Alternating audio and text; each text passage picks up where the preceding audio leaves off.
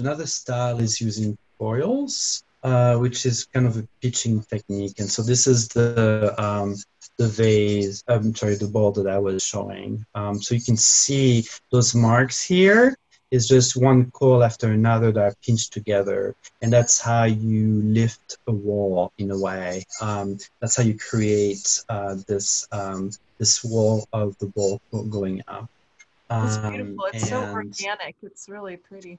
um, it is, and it's because you can see the pinching, the fingers of the artist making it. It's so This is amazing because finished. it's not something you could possibly, there's so much ceramic work that you could buy at IKEA or whatever, and it's all mass produced. And here you're making and teaching the students to make work that is really, one of a kind. Each one has the hand of the artist, like you said.